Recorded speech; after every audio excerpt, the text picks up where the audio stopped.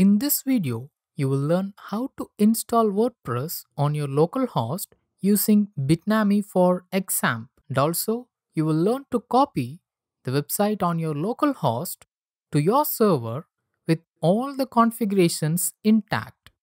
This is quite simple compared to the manual installation using XAMPP.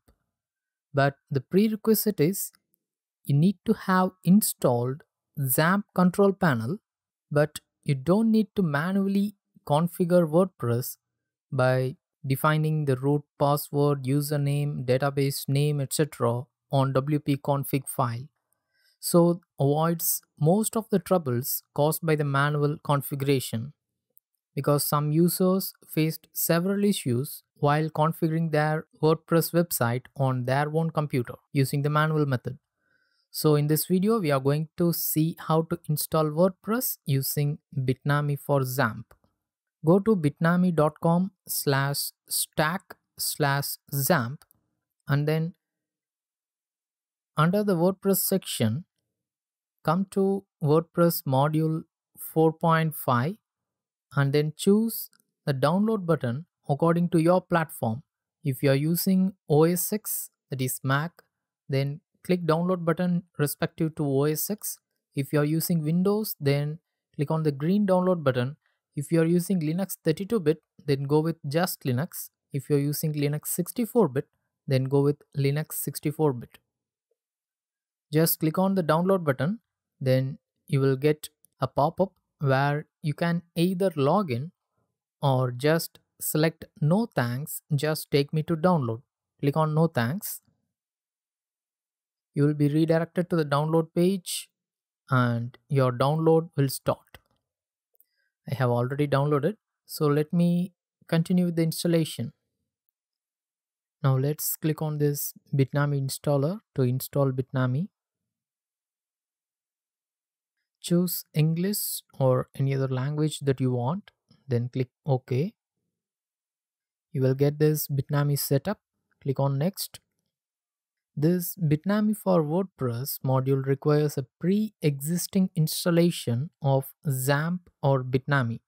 So since I have already got XAMPP installed on my PC on d:/XAMPP, normally you could have got on C:, but I have installed on D. That's why I have chosen d:/XAMPP. So this should be the target location for Bitnami for WordPress 2. You cannot install XAMPP at one location and Bitnami for WordPress at another location. Both should be on the same folders. So choose your XAMPP installation folder and then click Next. Let's start the XAMPP control panel before we proceed with the installation. Start Apache module and MySQL module. Now enter a password for the application. This could be the password for your WordPress website. So let's go with the default 123456. 123456. Click on Next. Let the name of the blog be Restore Demo, since we are going to demonstrate how to restore the localhost WordPress website to a blank or empty WordPress on your server. Click on Next.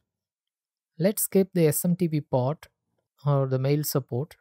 Click on Next again and uncheck Bitnami Cloud Hosting. This is kind of an advertisement, so move on to Next. Your Bitnami installation should start now and will install your localhost based WordPress. Don't worry if you get this error on XAMPP control panel, because Bitnami will trigger its own Apache module instead of the Apache module on XAMPP control panel. This Bitnami for WordPress comes with an uninstall module, which means if you don't want your local WordPress website, then you can just uninstall this Bitnami module, which will also remove your WordPress website, that is local WordPress website alone. But it will also give you an option to back up the database of your WordPress, which is kind of good from my point of view. So now launch Bitnami WordPress module. Leave it checked and click Finish. This is our local WordPress website. Let's go into the dashboard. The username is admin and the password is 123456, which you have given while installing Bitnami. By default, Bitnami's WordPress website comes with a list of plugins. Let's uninstall all of them or delete all of them.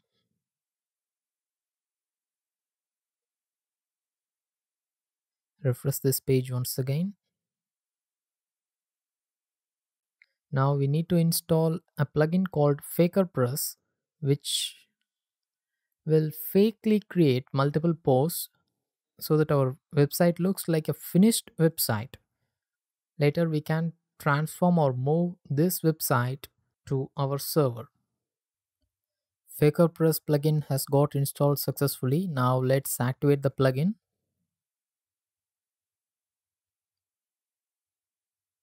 Now go to FakerPress on the left side panel and then go to posts. Then let me give 10 to 12 random posts to be generated. Let me click on generate. This will create random 10 to 12 posts, maybe 11, maybe 10 or maybe 12 itself, with some random content and random images, so that this website will look like a complete website. And let me install some 1 or 2 plugins so that when we restore this to a live website, it looks like a complete one. The generation has got completed. Now let's visit our site. We have got various posts with content, images, etc. We have got around 10 posts, I guess. So now we are going to shift this website from our local host to our server. So let's keep this as it is and let me go to my server. Come to your cPanel and click on your Softaculous for WordPress, then click install. Here I'm going to choose a subdomain and let me choose folder called WordPress. Leave the site name to anything you wish and admin password to 123456.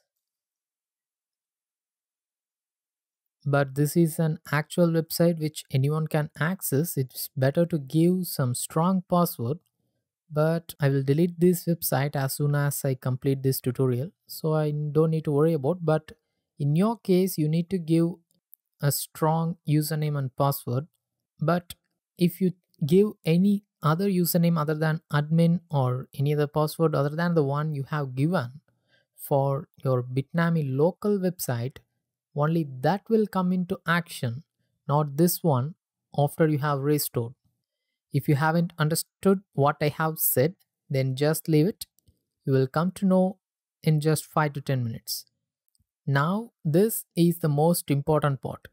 Actually, you can have any other database name. The database name doesn't matter, but the table prefix is the most important one, because we are going to delete the table of this server's WordPress website or the WordPress website on your server, and then we are going to extract the SQL database of your localhost WordPress website and then insert it into this server's WordPress website. Both should have the same table prefix. If any of one have a different table prefix, then we need to change them using any text editor files, which will make this process a tedious one. So always remember the table prefix should be WP underscore. Click install. Go to this administrative URL and let's open the website too. This is our server WordPress website or the WordPress website on our server, and this is the dashboard of this same website. Let's come back to our localhost website.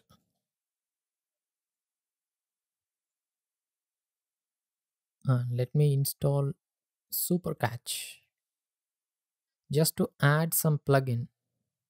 Let's activate it and configure it in just a minute or so. I'm not going to dig deep in this configuration, just I have turned on the caching and it's using PHP method, not the moderate or legacy. So leave it as it is.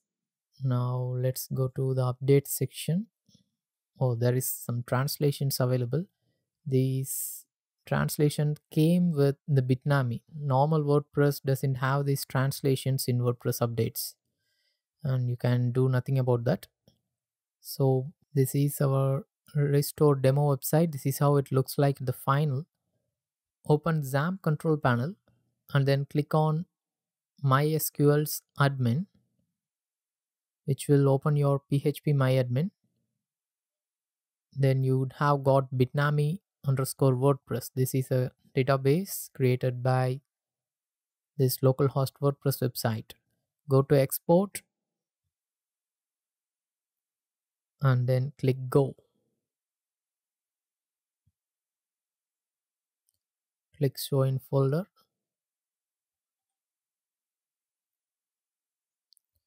Right click and then click edit, or if you have got Notepad++, click edit with Notepad++. It's advisable to edit in Notepad++ instead of just Notepad. Okay, we have got it open here.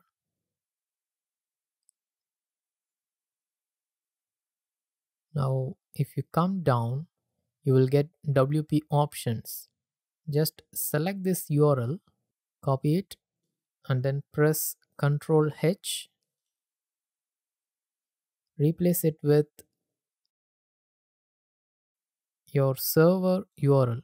That is, in my case, it's udemy.inspirearun.com/WordPress and a final slash. Replace all.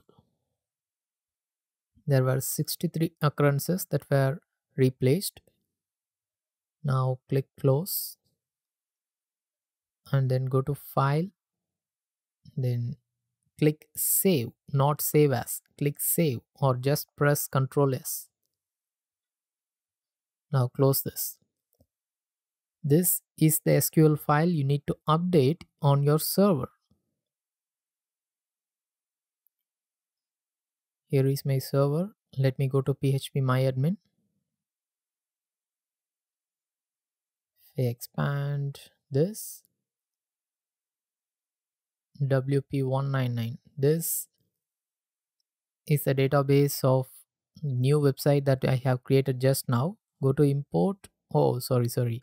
Before that, check all and then select drop.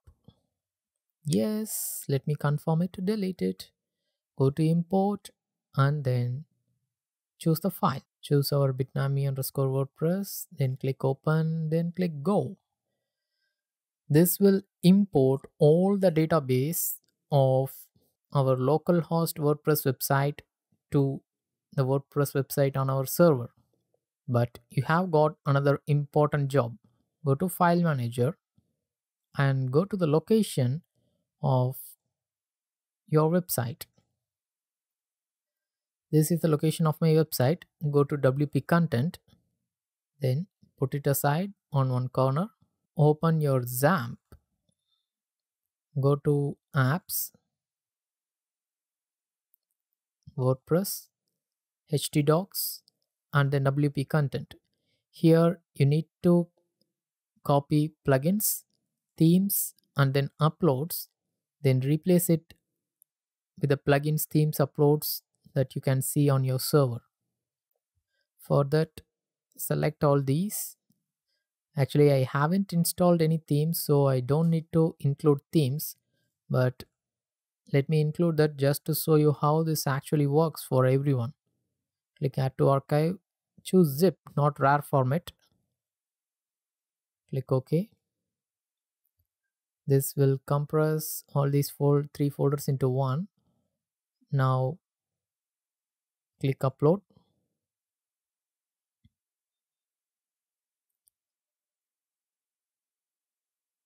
This is very important part. If you just leave with just importing the SQL database, your site won't get moved from your local host to server, you need to copy these three contents because all the plugins that you use on your local WordPress website will be in this folder. All the themes that you have configured will be in themes. All the uploads, that is the images that you have uploaded to your post, will be in this upload section. So these three folders are very important to be moved to your server. The upload has got completed. Let me go back to that folder. Choose all these three folders and then delete it. Confirm. Now select this zip and then click extract. Now our job has got completed. This is our demo website and demo dashboard on our local host C127.0.0.1. Let me go to Udemy. Use the same username and password which you have used on your local host. Because we have changed the database, only that will work here. Now let's go to our visit site. I have mistakenly restored to some other database. Actually, Inspire A-WP is a database of the new website. So let me drop this one. Yes. And let me import Bitnami. Click open and click go. You can do in any order. You can first import the SQL and then import the folders, or you can just import the folder and then import the SQL. Now if I refresh, it will ask me the username and password again. Now we need to give the username and password of our localhost WordPress website. Now we have got our restore demo website online. See, this was the website and this is the website. This should be the exact ditto of our localhost website. See, now this website is on our server. This website is on our localhost. Everything is same, right? So this is how you should import the WordPress website on your localhost to your server. If you like this tutorial, then please click on the like button. If you want to share it with your friends or your colleagues, click share and share with them on Facebook or Twitter or any channel. And if you wish to see more tutorials like this, then please subscribe to this channel. Thank you.